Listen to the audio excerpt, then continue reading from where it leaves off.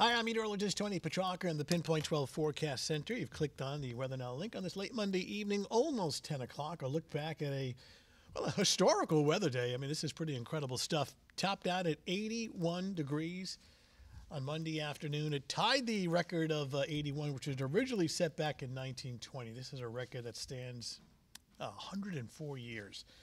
So just incredible. We're going to keep the warmer than average temperatures over the next couple of days. In the meantime, as of almost 10 o'clock, it's a quiet night under mainly dry skies. Looking at temperatures now that are in, still in the upper 50s to low 60s. So we are warm for the next few days.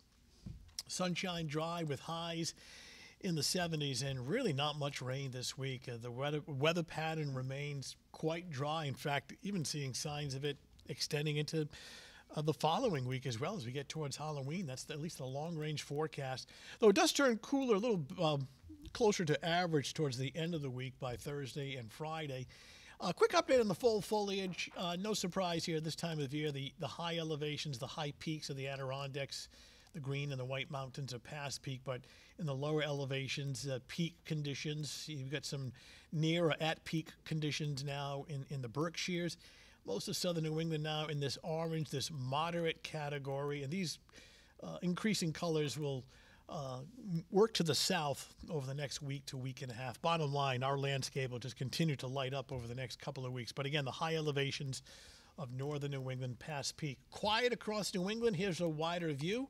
Got high pressure that's in control, keeping the eastern half of the country dry. When we take out the forecast over the next couple of days, we move ahead to your Tuesday afternoon. Look at this, more sunshine, warm and dry with temperatures well into the 70s. Here we are Tuesday evening, clear, cool, but not real cold at all. Let me move ahead to Wednesday. Same situation, sunshine, warm and dry, temperatures mid-70s. Take note of this cold front approaching very late Wednesday night, early Thursday morning. This is the leading edge of cooler air that will arrive on Thursday.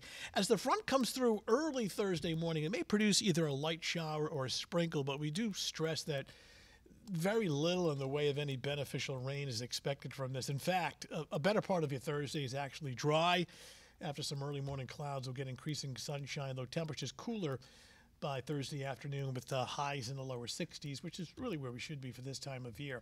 All right, forecast for your Tuesday morning, another gem of a day, sunshine, rapid warm-up by 11 a.m. It's close to 70. And during the afternoon, another spectacular day, sunshine, warm and dry, temperatures topping out in the mid-70s. Pretty much the same situation on Wednesday before things start to cool down by Thursday and Friday.